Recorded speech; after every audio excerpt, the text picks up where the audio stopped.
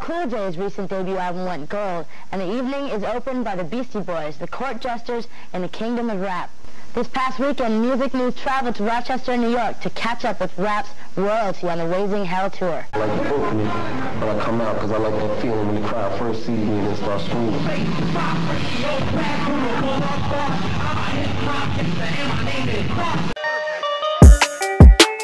What up guys, Ali here and welcome to Ali Talks Music. Add me on Instagram at Ali Talks Music as well. And don't forget to subscribe and hit the notification bell. Now let's get into the video.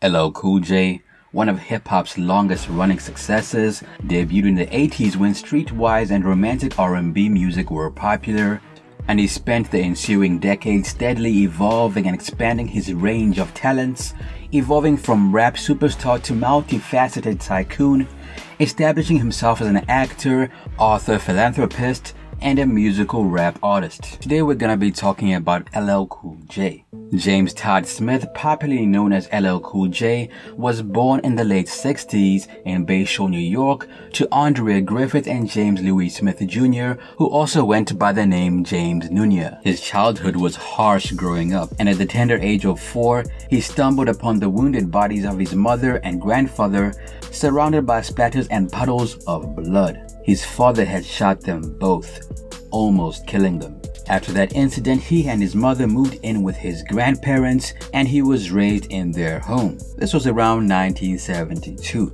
Soon after this, his mother began seeing Roscoe, who emotionally and physically abused her, although the relationship did not last. My family is a very interesting family. My mother forgave my father, he came back into my life and made amends for a lot of things by helping to guide me with my music career early on, and kinda helping me in that area. My father made a massive blunder, but he also did a lot of things right.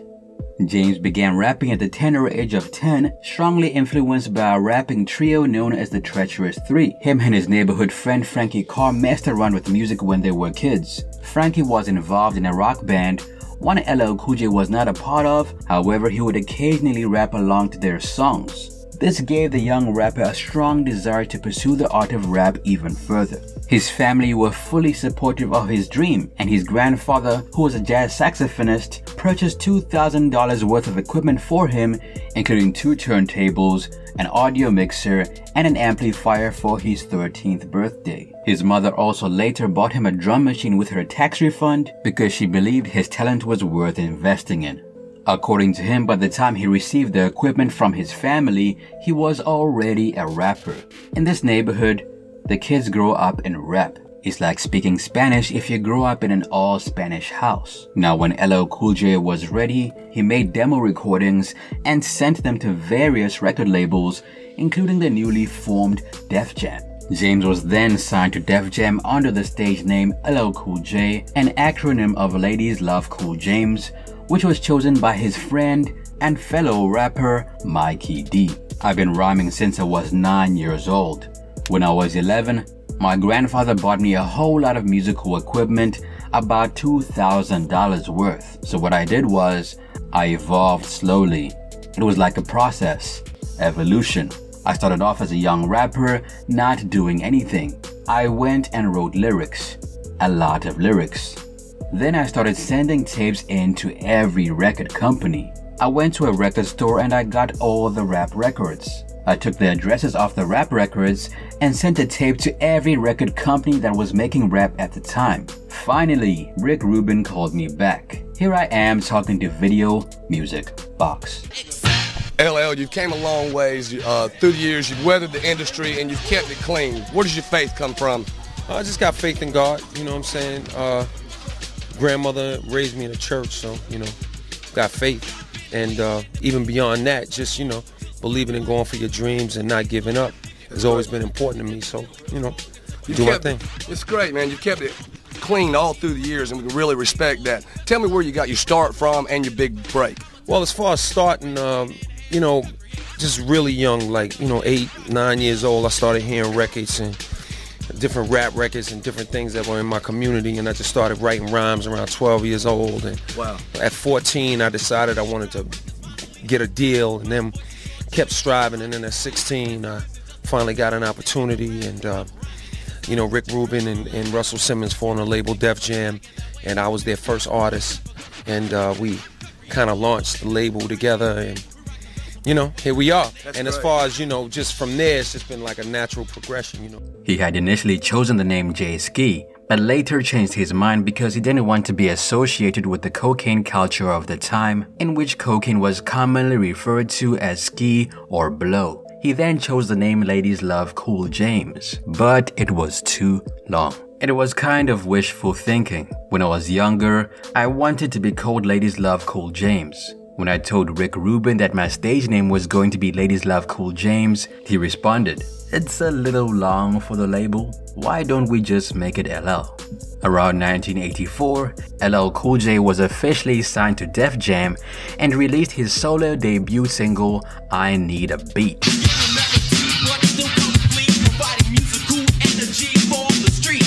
Despite the song's simplicity, with the drum portion of the beat being the highlight of the song, LL Cool J came through on this one and showed the world that he had the hunger. The song was well received by fans, selling over 100,000 copies, but it wasn't the success of the single that cemented his desire to be a musician. The same year, he performed on stage for the first time ever at Manhattan Center High School. They pushed the lunchroom tables together and me and my DJ, cut creator, started playing. As soon as it was over, the girls were screaming and asking for autographs. Right then and there I said, "This is what I want to do." Following his initial breakthrough, James dropped out of high school at the tender age of 16 and boldly released his debut studio album, Radio. The album was a massive success and sold about 500,000 copies in its first 5 months. After a while, the project went platinum, eventually capping out at 1.5 million units sold. It included popular singles like I Can't Live Without My Radio and Rock the Bells. Radio may not have reached the top of the charts, peaking at number 46 on the Billboard 200, but it definitely made its mark, remaining on the charts for just shy of a year, about 47 weeks. It amassed massive radio spins, establishing LL's brand as a household name across the country. Now back then, people believed rap albums were expensive to make, but according to Rick Rubin, that was not the case. It doesn't cost very much. Rap records can be made very inexpensively. I mean, the first LL Cool J album, the whole album, cost $7,000 to record and we sold 900,000 copies when we first came out. We were already selling to CBS at that time, so that's where that money came from. The album made a huge profit and changed LL Cool J's life forever. In the same year, LL Cool J appeared in a musical comedy called Crush Grove, where he played himself. He also contributed to the soundtrack on a song called I Can't Live Without My Radio. Rick Rubin also produced that track. He was very instrumental at the start of LL Cool J's career, but we'll talk about that in a second. Around 1986, he appeared in Big Fun in the Big Town. In this Dutch TV documentary, LL Cool J is one of the many hip-hop artists being interviewed. He was very young at the time of the recording and still lived at his grandmother's house. He also made an appearance in the sports comedy film Wildcats alongside Woody Harrelson and Wesley Snipes, two actors making their film debut in this project. Thinking up, he loved that with the Cool J force, specializing in the rhyming for the record, of course. I'm a tower full of power when rain and hail. Could creator scratch the record with a fingernail. Now, despite his growing taste in acting, it was time for LL to release his next project. Around 1987, LL released his second studio album called Bigger and Deafer. The album was an even bigger success than his debut, selling more than 2 million units in the US alone. His two singles, I'm Bad and his commercially successful rap ballad I Need Love, helped to secure the album as a hip-hop classic.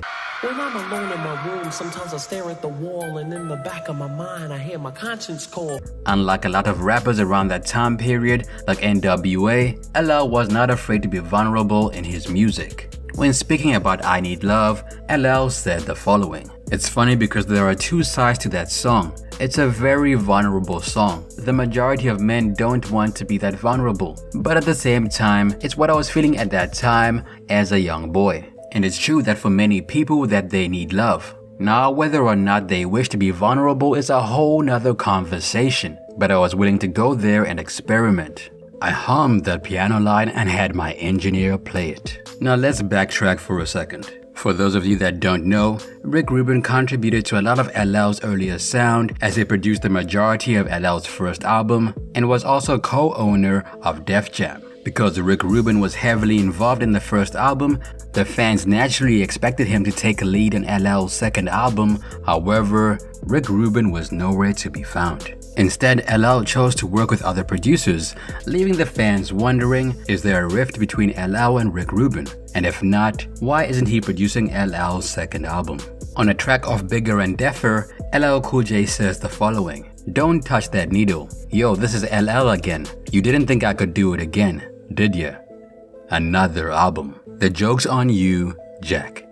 A lot of fans assumed LL was talking about Rick Rubin on the track, but LL later denied these rumors and claimed the track was actually directed at his haters. Nah, that wasn't about Rick. That was to all the doubters, all the people who said the first album was a fluke. They thought I was a producer's pet, more than likely, and that it was just a one-shot deal. I just had to prove to the world that it wasn't like that. During this time period, there was a lot of change going on in LL's life. For starters, his go-to beatmaker was not working with him, but also because he met his wife Simone Smith around the year his project dropped. I was just 19, something like that. It was Easter and I was driving down the block in my mother's car. According to LL, he pulled over to say hi to a friend who then said, "Hey, you wanna meet my cousin?" At first, LL told his friend that he had somewhere else to go, but seeing Smith for the first time changed his mind. I looked over and said, "Oh yeah, I'll meet your cousin." Sparks flew from there. According to Simone, she knew him as the rapper with the hit song I Need a Beat. The pair started dating and found love instantly. However, like most couples, relationship problems began to corrupt their relationship. LL and Simone would date on and off for a while before eventually tying the knot. Now, throughout his career, LL's brand has always been clean because that's who he is. His clean brand helped him cross over into the mainstream because he went against the grain. This was good for LL and his pockets. However, a lot of people were not a fan of his image and direction his music was going in. It was more pop. Now, when a rap artist is achieving a lot of success, there are bound to be a few haters on the sidelines. Around 1987, LL Cool J had a small tussle with the rap legend MC Hammer, although let's face it, who didn't? After mentioning LL's name in passing on his 1987 song Let's Get It Started, Hammer grabbed LL's attention. The lyrics in question went, "And when it comes to straight up rocking, I'm second to none from Dougie Fresh to LL or DJ Run." I'm second to none from Dougie Fresh to LL or DJ Run. While it was a diss, it was still quite a minor one and could even be viewed as a compliment. LL Cool J would respond to MC Hammer later on in his career. Stay tuned to find out when. Around this time period, LL also got into a minor beef with Kool Moe Dee of the Treacherous 3. Unlike LL's other feud, this one was super subtle and open to interpretation. Kool Moe Dee claimed that LL stole his rap style in multiple interviews and was also taking his swag. For instance, the cover art of Kool Moe Dee's How You Like Me Now album cover features a red Kangol hat being crushed under the wheel of a Jeep.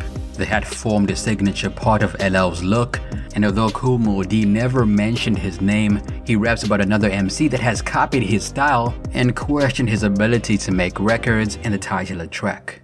He's talking about battles and never had a battle yet.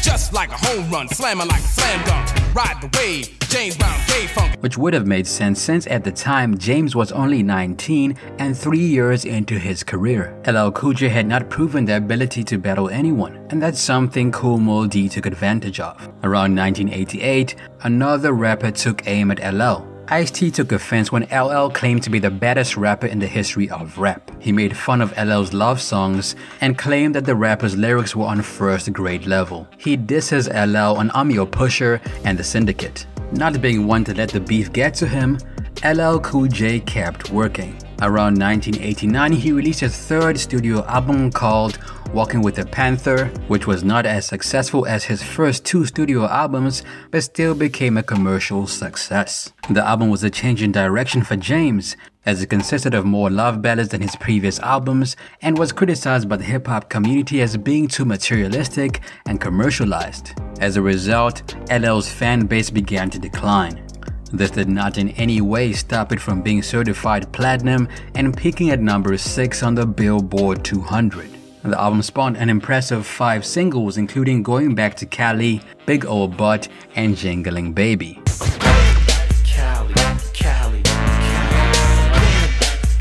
Walking with the Panther also contained a track called Jack the Ripper, one which responded to Kool Moe Dee.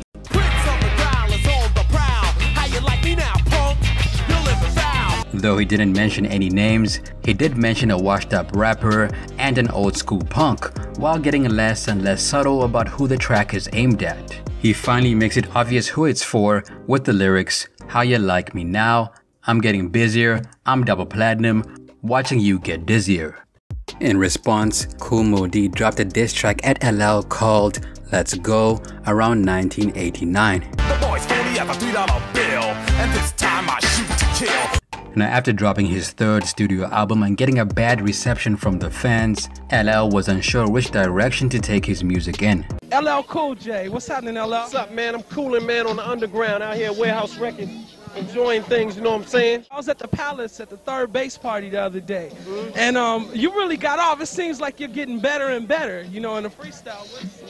Well, I can't say. I'm just working hard to just be the best that I can be. I'm the best at being me. I can't say that I'm the best ever, you know what I mean? But I can tell you that I'm trying hard to be good at what I'm doing, and that's all I want to do. You know what I mean? I'm just a fighter. I'm just a fighter. So I know you don't feel no pressure by trends or nothing going on in the industry. No pressure, no trends, I just do my thing. I do my thing and get my thing across. That's what I'm about. All right, what you got planned in the future? I got an album coming in August, and I'm gonna get funky. I'll see y'all. All right. Peace. Even though his last album went platinum, the negative response he got from the public was starting to get to him. He needed a fresh start, so he returned to the comfort of his mother's home to reevaluate his career. Now, there's nothing stronger than a pep talk from your mother when you're at your lowest to light a fire up under you. When LL was indecisive about the path he should take, his mother gave him words of wisdom. She told the young rapper to knock his opponents and doubters out, and sparked the concept for the song Mama Said Knock You Out. It was then when LL proved that he was not one to be messed with. Mama Said Knock You Out is also the name of his fourth studio album, which came out around 1990 and went double platinum. He collaborated with producer Marley Marl to create this album, the title track of which offered one of rap's most famous rallying cries, "Don't call it a comeback, I've been here for years." 6 singles were released from this album, including To the Break of Dawn and 6 Minutes of Pleasure.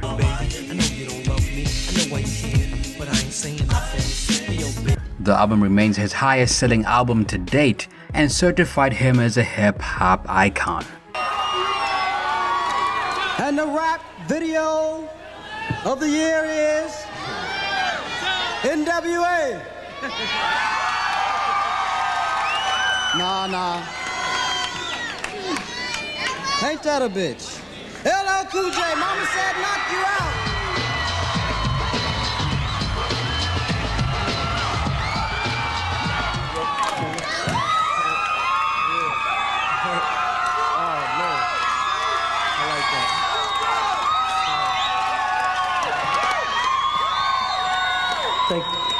First of all,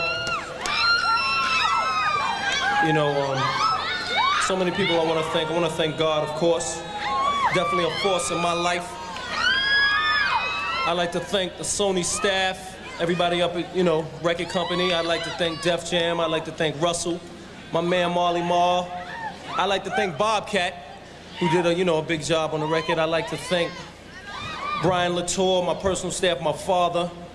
I'd like to thank each and every one of you. And just the community as a whole for being positive. Thank you very much. God bless you all. Rock on. Remember when MC Hammer, Ice-T, and Kool Moe Dee took aim at LL? Well, To the Break of Dawn was his response track. Songs that ain't strong, brother, you're dead wrong. Ain't got the nerve to have them Star Trek shades on. He decided to go at MC Hammer by calling him old. You little snake in the grass. You swing hammer, but you couldn't break glass. Give me a lighter, woof. Now you're cut loose from that Jerry curl juice. Cool J's back on the map, and when I see you, I'ma give you a slap. That's right, a little kick for that crap. Cause my old gym teacher ain't supposed to rap. He had some lines that mocked Ice-T's ability, background, and style. Take your rhymes around the corner to rap rehab. Before you rapped, you were a downtown car thief. A brother with a perm deserves to be burned. LL also claimed that the appearance of Ice-T's girlfriend Darlene on the album cover contributed to Power's success. Later on in his career, Ice-T stated that the rivalry was never serious and that he needed a foe to create an exciting dispute. In other words, Ice-T was just trying to make himself hot. Now LL Cool J got to speak about the beef with MC Hammer later on in his career, and he said the following. I didn't have a beef with MC Hammer. MC Hammer had a beef with me, and he knows I love him. I think he just said my name in a record for attention, but I never had any problems personally with Hammer. I lit him up because that's what I was supposed to do. Nonetheless, there are no issues between the two artists today. After achieving his goal and proving his point in the music industry, LL turned his focus to the world of film. He always kept his music nearby but began to cast his net out to audition for movies. He performed the part of Detective Billy in The Hard Way, and in this same year, Kool Moe Dee released a diss track at LL called Death Blow. Young and dumb and quick as the tongue, you high-strung bum. Now, even though Kool Moe Dee was a veteran in the game and had proven himself time and time again, and even though Kool Moe Dee was considered a lyrical MC, LL Cool J was still the bigger artist at the time. To be blunt, LL Cool J was selling more records, which meant that even if Kool Moe Dee won the battle, he definitely was not going to win the war. And around 1992, he took on a more active lead, starring as Captain Zavo alongside the late Robin Williams in Toys. Can't even eat. The food keeps touching.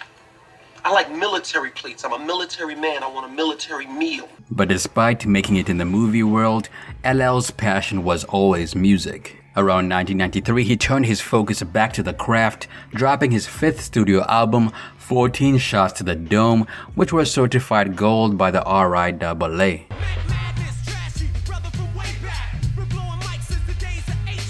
It peaked at number 5 on the Billboard 200, spawning 3 singles, namely How I'm Coming, Backseat, and Stand By Your Man.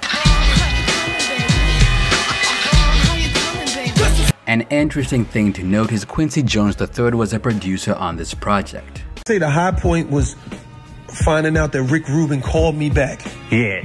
You know, getting on. The low point would have to be after 14 Shots to the Dome, finding out that all of the people around me were betraying me, that my business wasn't being handled properly, that people I thought were my friends were playing me out and just stabbing me, and just financially I was getting played out.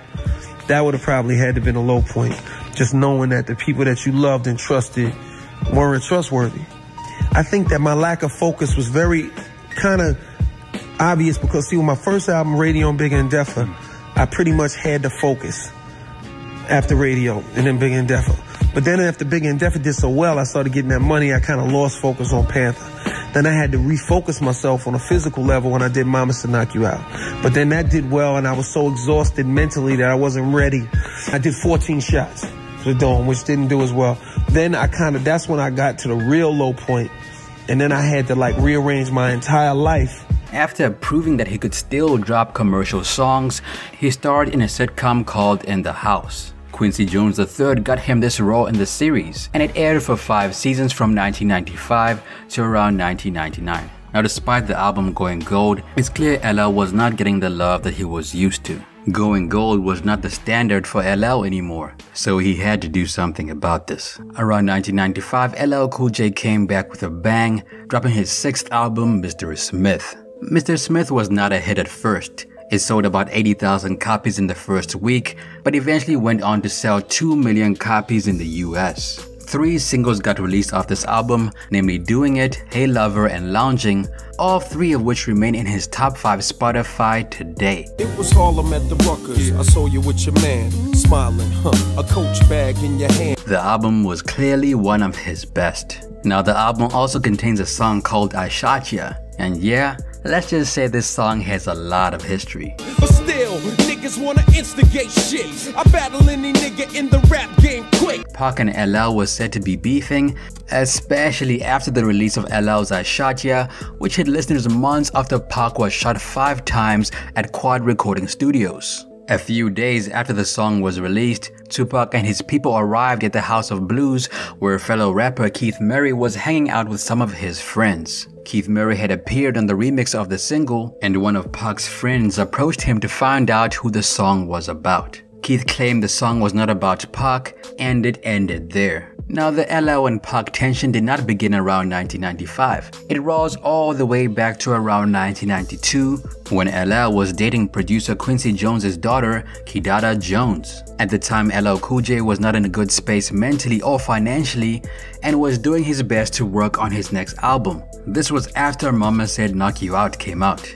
During this time period, Kidada was LL's bedrock and helped him get through a lot of emotional problems. Quincy Jones III was also there to help LL. He began making tracks for the artist, and the finished result was 14 Shots to the Dome. Unfortunately, the album was not as lucrative as its predecessor due to the massive shift towards West Coast music. More specifically, Dr. Dre and Snoop Dogg and everything they had going on. During this time, Kidada's dad, Quincy Jones, had signed Cool J on as the main star on his TV show In the House, for which Jones was the producer. Thus, when Cool J eventually broke up with Kidada around 1994, she said that he had used her to get her dad and her brother's attention in terms of business. According to LL, this was not true, and the main reason he broke it off is because he could not identify with her religion. She was a Buddhist, and it was becoming an obstacle in their relationship. In his book, Making My Own Rules, he explained it further.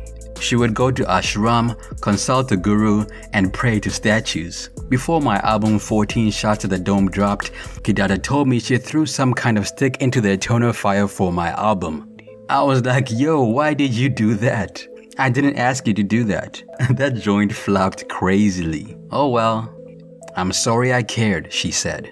I had hurt her feelings, but she had hurt me too. I know she meant well, but I just couldn't get with that. She took me to her guru once, and I remember kneeling before the strange young woman who was touching feathers. Now, before LL and Kidada broke up, Tupac made some derogatory racial remarks about mixed-race people in an interview with The Source around 1993. He also mentioned Quincy Jones by name. Upon hearing what Pac had to say, Kidada and her sister were furious and sent him detailed letters expressing their anger. Upon realizing that he had offended them, Pac wrote back, apologizing for the remark as he said he made it without thinking. They exchanged letters a few more times before eventually meeting after LL and Kidada broke up. Kidada's entire opinion changed after meeting Pac, and the pair started dating after that. When her brother and father met him, they were equally surprised and impressed by his character, as well as his articulate and intelligent demeanor. Once I experienced his sincerity, he endeared himself to me. There was no way I couldn't like him, you know? Just his smile and his... just who he was. As a result, Quincy Jones III began producing for Pac and did a lot of work on his 4th studio album, All Eyes on Me. As a result, there was a lot of rumor that the 1995 single I Shot Ya of LL Cool J's Mr. Smith album was aimed at Pac, since Pac had been shot around 1994. As we already discussed, Keith Murray denied the track was aimed at Pac, but other sources say that Pac was absolutely incensed over the track and had a lot of material ready to come back at LL. Now, because Quincy Jones was a friend of both Pac and LL, he made sure that nothing would happen and the beef did not escalate. Unfortunately, Pac passed around 1996, so we'll never get to know his take on the situation. The end of the 1990s, specifically 1997, saw LL solidify his place in both music and acting with the release of his 7th studio album, Phenomenon. The The album was produced by the massively popular Diddy, and singles off this project include Phenomenon, 4321, Father, Hot Hot Hot, and Candy. Now, if you've been following hip-hop for a long time like I have, you know that there's a lot of history behind the song 4321. Hey yo, 1, 2, 3, 4, 5, 6, 7, plays the hot. Transact to sound like Kevin. And this beef involves a guy who brought a notepad to a freestyle battle and still got demolished. Who am I talking about, you say? Can I Bust? 4321 was a record that was done in 1997 in August. It's a record, it was supposed to be like, there was a record called I Shot You with Foxy Brown, Keith Murray. It was a wicked record. The record was incredible. This was supposed to be like a part 2 to it. You know, like every album, L would have a track on there to just be bananas. And this record was supposed to be the Coconuts record on Phenomenon album, because it's the only one like it on the Phenomenon album. And they called me to come down and get on the record. So I went down, did my verse, you know what I mean? DMX was there, we laid our verse the same night. And I went down and laid my verse, and you know, everything was cool. I left the studio, everything was copacetic. I got a phone call a couple days later saying from L that he felt I was trying to play him. The pair were working on his 1997 hit 4321, which had features by DMX, Redman, and Method Man, and notably would have been the highest point in Cannabis's career so far. When it was Cannabis's turn in the booth, he added a few lines to his verse that referenced their earlier conversation about LL's microphone tattoo. In a direct shot, Cannabis rapped about pulling an arm out of the socket, taking a mic off it, and letting a real MC rock it.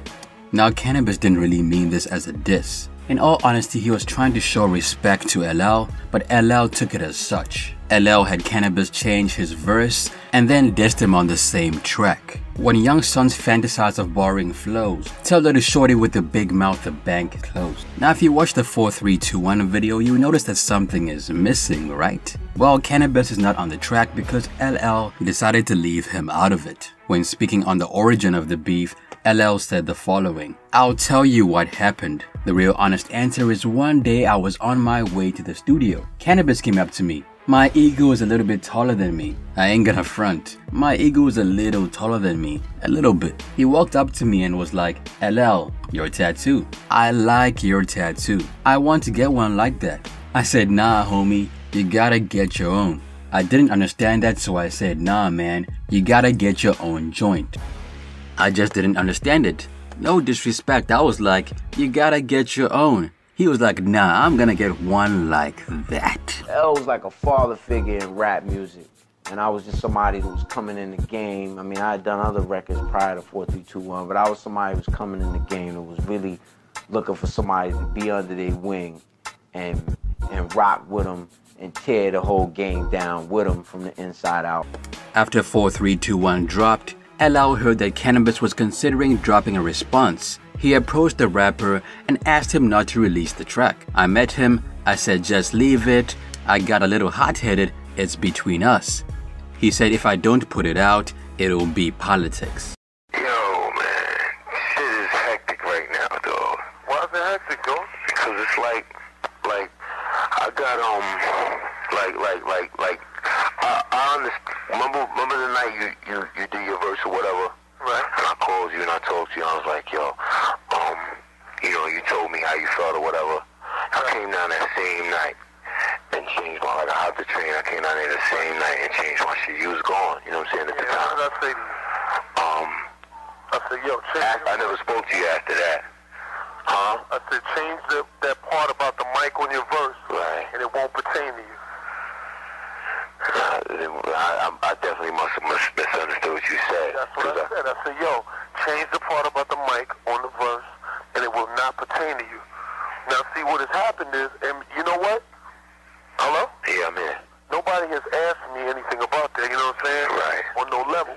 I think your man, either Kool or Chris Lighty or Trackmasters in them, is running around blowing that up. Right. You know what I'm saying? Right. It's one of them three, dog.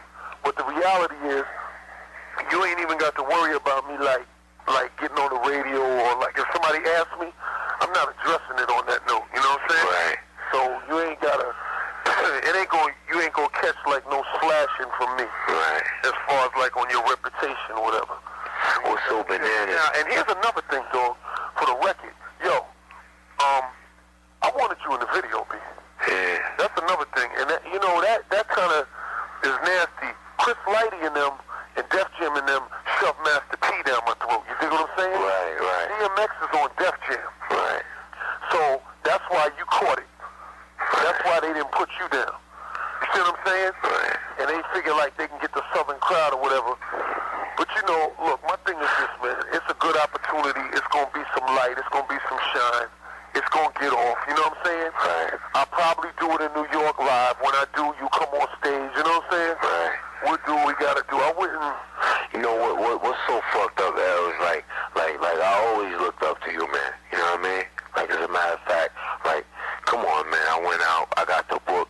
So it filled in some of the spaces with the way that I perceived you just as a person. You know what I'm saying? It filled in a lot of the spaces, and it's ill because just like if you was to put yourself in my position, I'm that same nigga that you were when you were 17. You know what I'm saying? Like when you was just on it like that. You know what I'm saying? And like a lot of the shit that I've read, that shit gave me inspiration. You know what I mean? Because like I've taken that path and I didn't even realize it until I was reading your path. You know what I'm saying? Like I'm going through some of the same shit that you already went through. And like if you could put yourself in my position, like you always like you came out on top, like with Kool Moe Dee and Ice-T, yo, you came out on top with them niggas because you brought it to them niggas and they brought it to you and then you brought it back and it was just back and forth, right? This particular situation is just so ill because I laid that verse already. Niggas got copies of the original record and they running around playing it, you know what I'm saying? And it just looks so fucked up, man. And like in my position, like where I'm at right now, I don't have anything, man. All I got is a reputation on the street. That's all I got, man. I don't have a family. I don't have, that's all I have. That's what I'm saying to you. That's all I have. And right now, I'm feeling what you're saying. What can I do to make you feel more comfortable? What can we do to like make you feel better about the situation? I just need people to know that you didn't mean it like that, man. That you wasn't coming at me. What's the biggest way to do that, man? Like you everywhere, man. You're everywhere. What's the biggest way? I don't know, because see, what you don't realize is sometimes you can open up a can of worms thinking you're closing a can of worms. The majority of the world does not know about that situation. You know what I'm saying? Niggas is not running around the country knowing about that situation. LL then wanted to do another song with Cannabis, but Cannabis had other ideas, eventually dropping Second Round Knockout. You want me to let the world know the truth. You don't want me to shine. You study my rhyme, then you laser vocals at The track was actually pretty brutal. He took shots at LL's clean image and claimed LL did drugs. He said LL had no skills, and I think the most impactful line on this track is 99% of your fans wear high heels. The track is undeniably a good diss track and definitely features bars, but LL was not about to let this level of disrespect go by without responding. Around 1998, LL dropped his own response track titled The Ripper Strikes Back, which was considered an argument closer. Don't hate me cause I'm paid, hate me cause I'm everything you wanna be. Handsome, young, plus legendary. Not only did LL go at Cannabis, he also went at Wyclef Jean and Mike Tyson, who was featured on Second Round Knockout. LL also hilariously responded to Cannabis's line that goes, 99% of your fans wear high heels, by saying 99% of your fans don't exist. Damn. Now I'll be honest, I was a huge Cannabis fan back in the day, and hearing this one line hurt my soul deeply. Man, that shit hurt. I think I stopped listening to Cannabis for a whole month after that. Now if you're wondering who won the beef between LL and Cannabis, all you need to do is look at this clip. Hey yo! Hold it down! Hey yo! Respect the MCs! Hold it down! Hey yo! Hold it down! Respect the MCs! Hey, I'm talking to everybody in here. I'm talking to everybody in here. Hey, listen to me. I'm not a good freestyler, all right? So work with me. You win this, all right? But I want to still spit my shit, all right? Let me spit my shit. Nah, fuck that! I'ma just top the way that I was rehearsing it. Now in the same year, LL dropped The Ripper Strikes Back. He touched base with acting once again when he played a security guard called Ronnie in the 7th installment of the Halloween franchise, Halloween H2O. He followed this up with a huge role as Preacher the Chef in a comedy horror film titled Deep Blue Sea. Around 1999, he acted in another 2 movies called In Too Deep, in which he played an underworld boss named God, a character that anybody would be afraid to play pool with. He also starred in Any Given Sunday, in which he starred as a football player named Julian Washington. Now 1999 was another crazy year for LL. During the filming of Any Given Sunday, a scene involving a fight between LL and Jamie Foxx's character led to a real-life brawl between the two. See, in the film their characters were antagonistic towards one another, and it transferred onto the actors, almost like reverse method acting. Al Pacino, who acted alongside them in the star-studded feature, said about the incident, "They're young actors. I think they started mirroring their roles in the film, antagonistic with one another. I think it just carried over." In this scene, LL Cool J got a bit too violent because he wanted the scene to look realistic. However, this move led to a fight requiring police to get involved and separate them. According to the cinematographer Cy Totino, this is how the fight went. LL's like, "I'm improving." Jamie's like, "Well, if you're going to improv, let me know if you're going to hit me." We came back to shoot the reverse. What does LL do? He hits Jamie. What does Jamie do? Fucking hits him back. Al Pacino is in the middle of the scene acting, doesn't know that a real fight's going over his head. LL was starting to get annoyed by it. And you have to remember, L got yoked for this film. He was like 265, he was in great shape, he was huge. Then they said rolling, so I had to get off the field. And when I stepped on the sidelines and looked back at Jamie and LL, Jamie said something to LL and I heard L say, "Fuck it." And so I started running towards Jamie, but L had caught him already and he blasted him. Despite rumors that this caused a feud between the two, the pair buried the hatchet and have collaborated multiple times since then.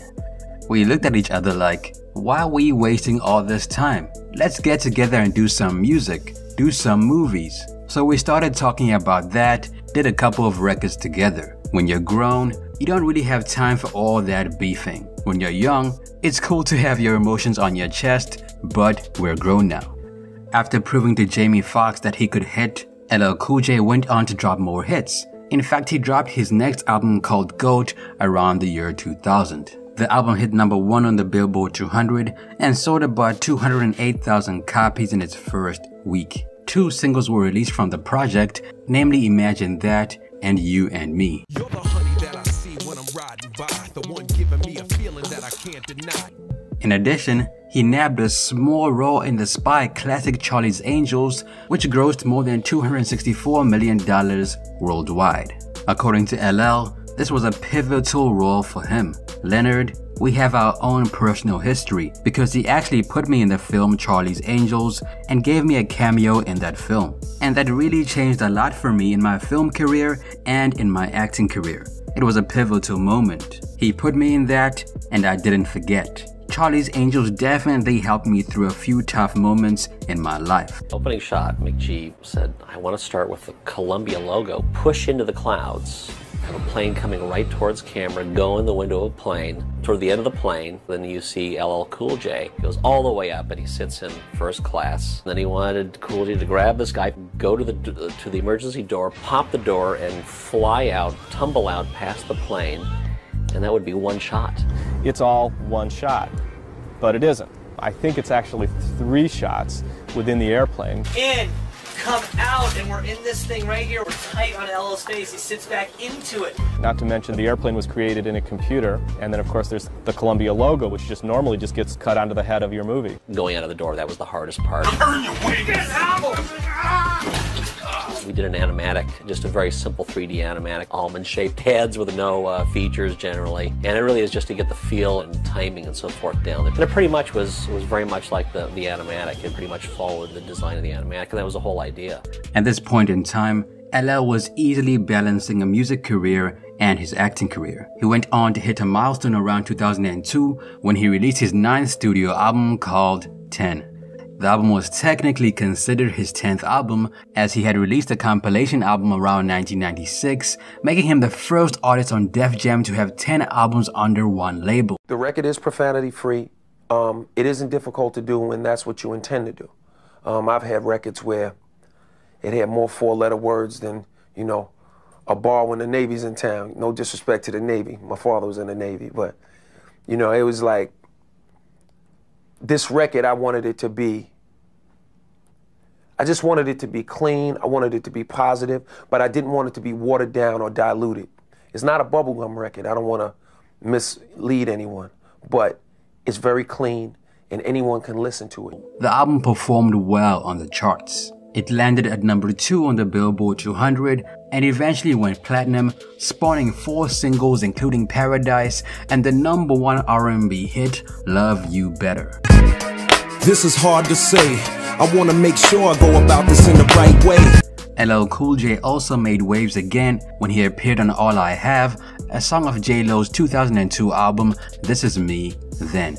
All I Have was an international hit, and it made it to number 1 on the Billboard 100. These accolades were well deserved because the song was inescapable. It was all over radio and TV. The song worked because the pair had amazing chemistry and would have definitely made a good-looking couple in real life. It makes a cat nervous, the thought of settling down, especially me. I was creeping all over town.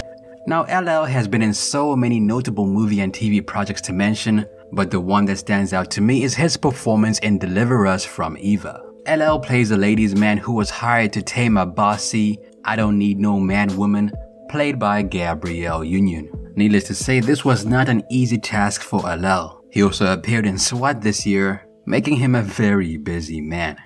In 2004, LL returned to music again and released an album called The Definition. Unlike his previous album, this one didn't top the Billboard 200 and came in at the 4th spot. Nevertheless, the album went gold and produced 2 singles, namely Hush and Headsprung.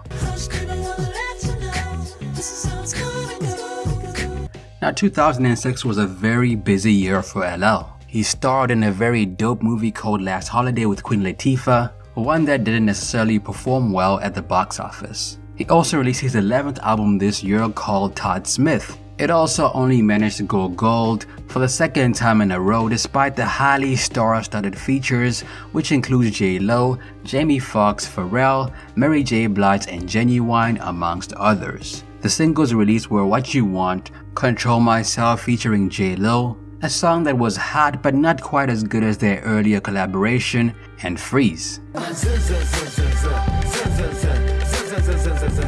To the world, it seemed like LL's career was on the right path, but behind the scenes he was on a much darker path. During this time period, LL and Jay-Z were not on speaking terms. The resentment between both parties was at an all-time high and led to 50 Cent being anointed as the liaison between both parties. One of the biggest reasons for this was because of the lack of marketing on LL's 2006 album Todd Smith, which had only gained a gold certification despite the massively star-studded cast. LL felt that this was because with Jay-Z in charge and the new marketing department, they had dropped the ball and had not been pushing the album the way that his previous albums had been. As 2 of Def Jam's flagship artists, the pair helped the label make history. Between the 2 of them, they have over 20 million albums sold for Def Jam. Realistically speaking, they kind of made the label. Moreover, Jay-Z was appointed CEO around 2004, which should have been really exciting for the longtime buddies. However, by 2006, LL was dissatisfied and felt neglected. He believed that younger artists were given more attention and promotion than older artists. I'll address it on a lot of different levels. As far as me going at Homeboy, look, my bottom line, my job is simple. I need my records promoted. People have to understand that when they talk about LL, you talking about 24 years. Okay. Not 12. Not 12. And when you talk about LL, you talking about 1984 and me starting the label. You know what I'm saying? Me, Russell, and Rick actually sitting there and starting Def Jam. So I'm not like I don't begrudge nobody their success and anything that's happening in their lives. And I hear a lot of silly shit about people talking about like I want a job up there. Like what part of me being LL Cool J makes somebody think I want a job at a record company? Like I don't know where people get that idea from, but that's like a fantasy. Because the reality is I turned them records, that job down 10 years ago. And I'll tell you why. Because just because you can bake a cake, you know what I'm saying, doesn't mean that you're qualified to run a bakery. You know what I'm saying? And, you know, I never felt like I had the experience to do that job, so I didn't take the job. So people need to understand that. And as far as going at Jay, it's nothing personal. Like, this is purely business. Like, all I wanted him to do, all I want the record company to do is promote my records. I'm not looking to assassinate anybody's character. Now, LL wanted his last album to go platinum like his previous ones, and figured that if he brought in someone prominent, the label would sit up and take notice. Thus, he decided on 50 Cent, who was making massive waves in the industry at the time, and was even signed to Eminem, who was also at the height of his fame. This partnership could have resulted in a feature with Eminem and several with 50, and so LL decided to sign 50 on as executive producer on his final album, which was to be titled Todd Smith Part 2, Back to Cool. The collaboration resulted in a lot of hype, and the pair released a remix of Freeze in order to give their fans a teaser of what was to come. Now when you see me in the club, you can bump this. You ballin' out to run it up, you can bump this. The remix was completely different to the original, titled You Can Bump This, and had features from Hot Rod and Lloyd Banks.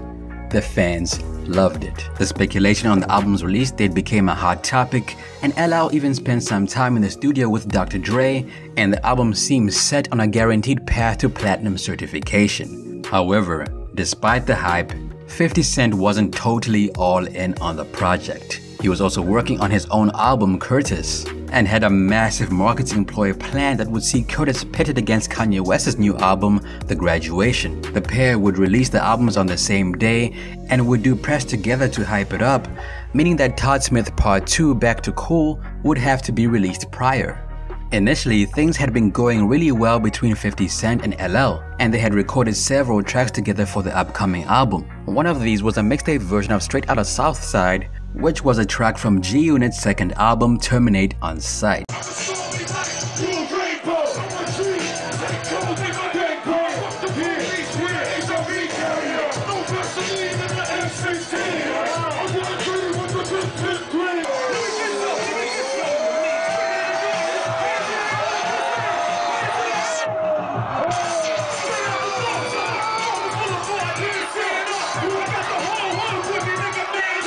Another mixtape single he released with 50 was Queens, and it featured appearances by Prodigy, Kool G Rap, and Tony Yayo. I don't fly like Usher, I don't make no bands. I ain't a frontin' ass coward, I don't rig sound scan. An interesting thing to note is that LL's entire verse on the track was focused on his displeasure with Jay-Z. Now, somewhere along the lines, things went south between 50 Cent and Cool J. Either way, 50 Cent wanted to make sure that he was receiving fair compensation as executive producer on LL's album, but LL felt that the business was not being taken care of and went cold on 50. The pair didn't speak for months, and when they did, 50 had been removed as executive producer on the album, although he was compensated for his work. LL renamed the album Exit 13 and cut 50's presence on the album down to only one single, Feel My Heartbeat. Baby, it's time to switch up the way things go.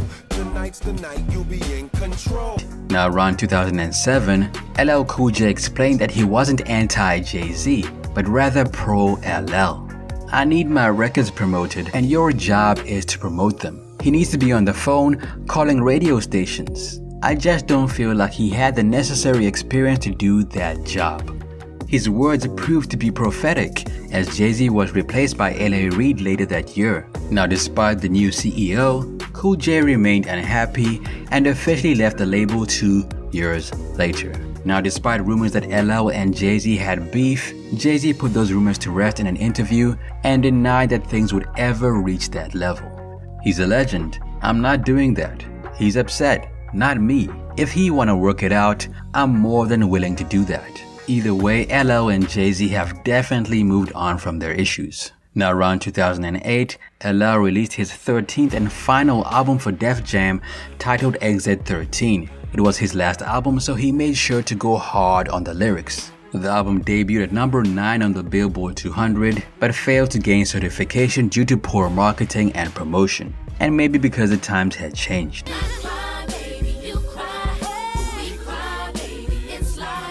When speaking on the album, LL said the following: "The record just really, honestly, you know, didn't have that support that I wish it would have had. I can't blame anyone. It was my last record, and I guess for whatever reason, the company just decided that they were going to write it off and not really give it that shot."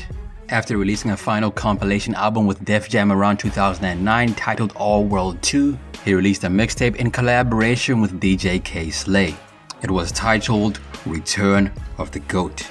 LL then took a few years off from music and nabbed a lead role in NCIS Los Angeles. Now around 2013, LL made waves in music, and not in a good way. He and Brad Paisley created a song called Accidental Racist, one that didn't sit well with the public.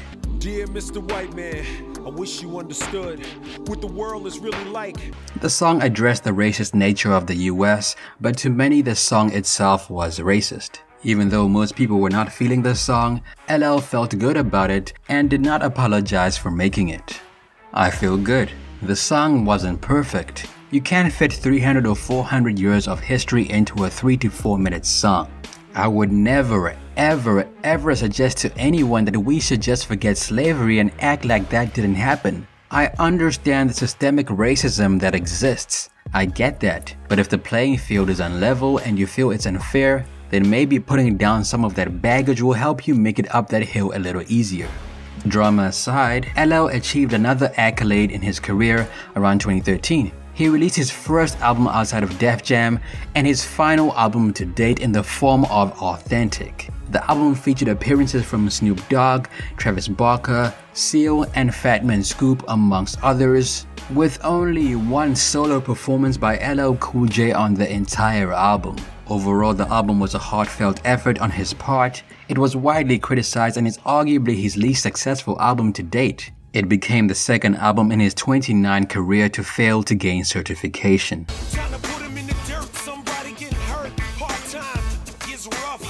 Now after the album, he talked about whether or not he was going to retire from music and announced a 14th album around 2014, but put it on hold. In the same year, LL and Cannabis finally put their old beef to rest publicly. The two MCs reunited and squashed their 17-year feud by playing 4-3-2-1 at a Christmas concert in Brooklyn.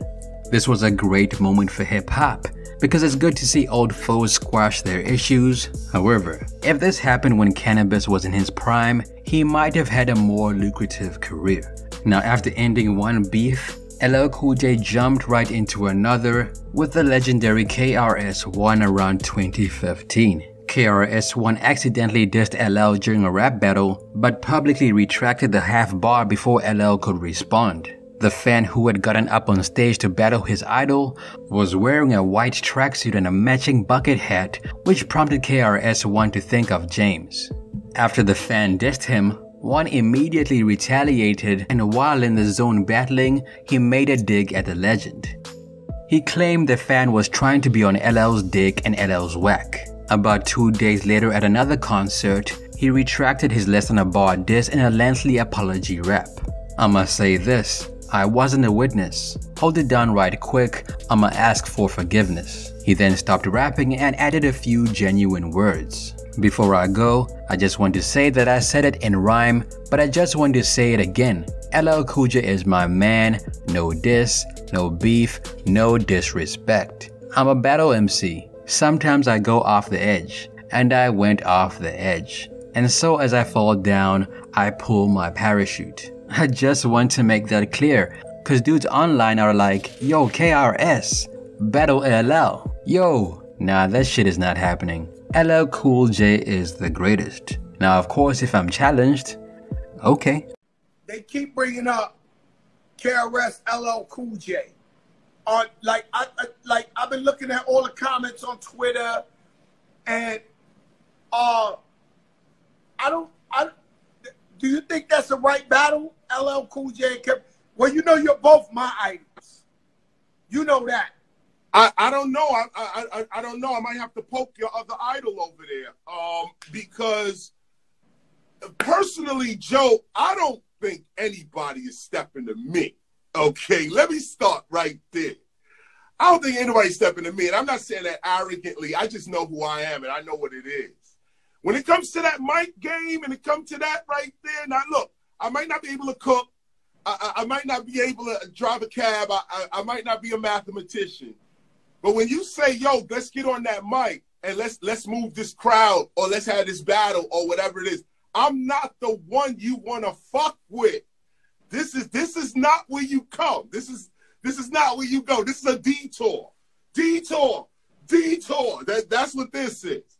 Because Chris, if you don't follow the detour, there will be reconstruction on your entire career. So I hope dudes is doing their homework. And going back, I mean, look, this is what history is all about. Go back, do the homework, take a listen. Those that don't want to go back, you can check me online right now. You can leave us right now. Go check some of my live shows. You see my freestyle. If you think you're going to rock with KRS, let's go.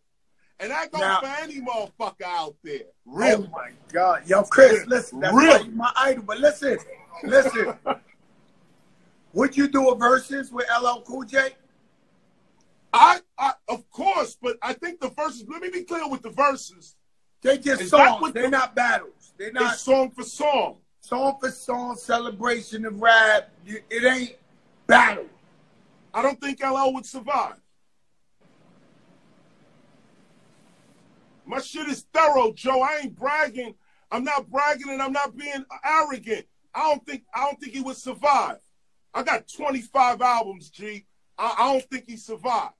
Around 2016, he received a star on the Hollywood Walk of Fame, and 2 months later, he announced that he was officially retiring from music for good. However, he quickly recanted his statement by 2019 when it was announced he was re-signed to Def Jam and would be releasing an album produced by Q-Tip. This album has yet to be released, but there are rumors of a 2022 release. Now, despite not putting out an album, LL trended on social media around 2020 for the wrong reasons. It all started with good intentions.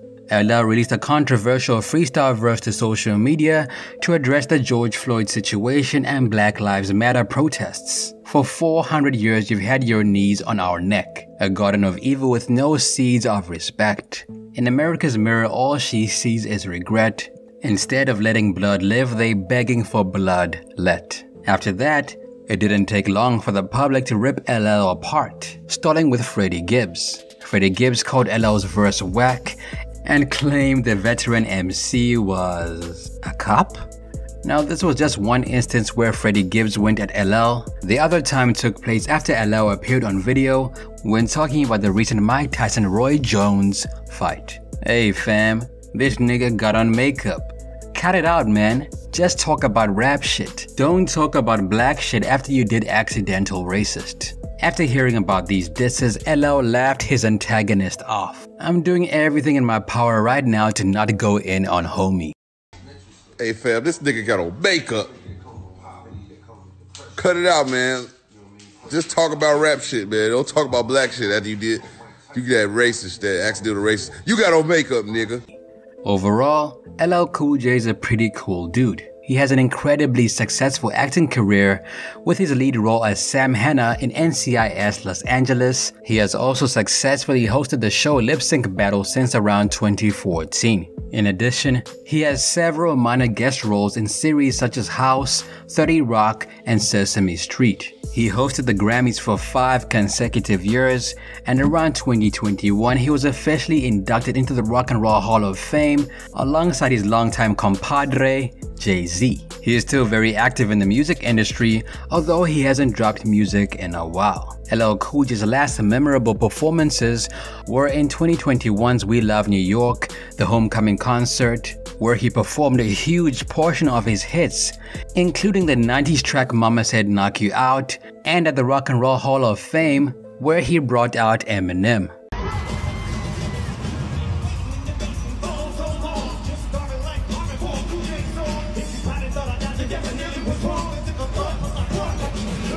In essence, LL Cool J did what he was supposed to do. He came in the game with hunger, he released a lot of albums and proved to the world that he has something to offer. LL Cool J supposedly has a net worth of over $100 million, so it's safe to say that he doesn't need to make music anymore. LL Cool J gets about 3.2 million monthly listeners on Spotify, and his most popular songs on the platform are Mama Said Knock You Out, Doing It, Hey Lover, Head Sprung, and Lounging. Time to break the silence. Yeah, I was definitely ridiculous. That's my goal. You know what I'm saying? I make my own rules.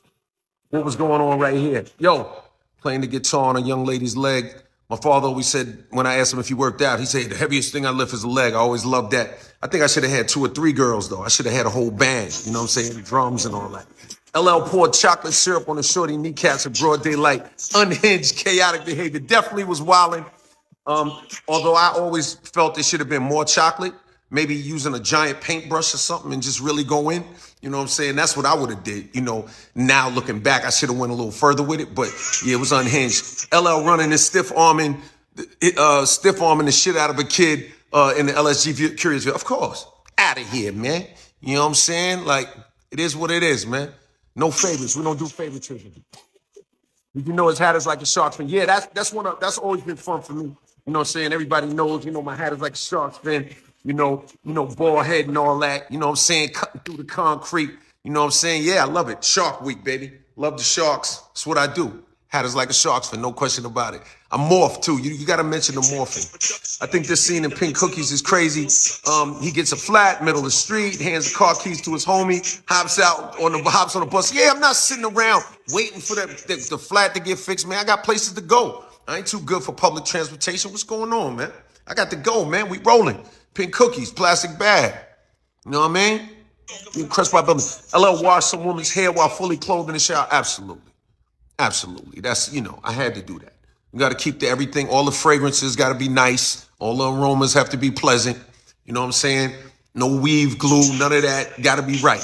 How about he scaled the museum as a ninja cat burglar, snuffed 3 security guards, picked locks, sat out on the throne, already present harem, and massage his shoulders? Absolutely. You know, I'm up in the, you know what I'm saying? Like, yo, I just want to, you know, jump up in a building and break into the safe and get massaged by a harem, man. We're like, what part of who wouldn't want to do that?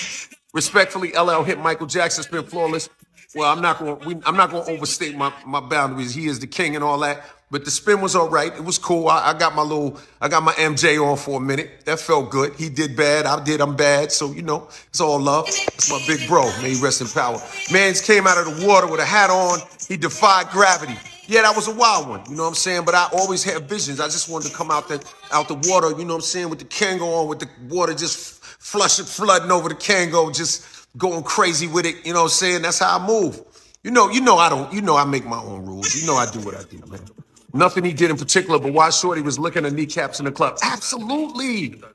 Yo, because if you was in a club and you looked over and there was a girl licking her kneecaps, that would have been a great night for you. You know what I'm saying? That's it from me. It's your boy Ali. What happened to LL Cool J in your opinion?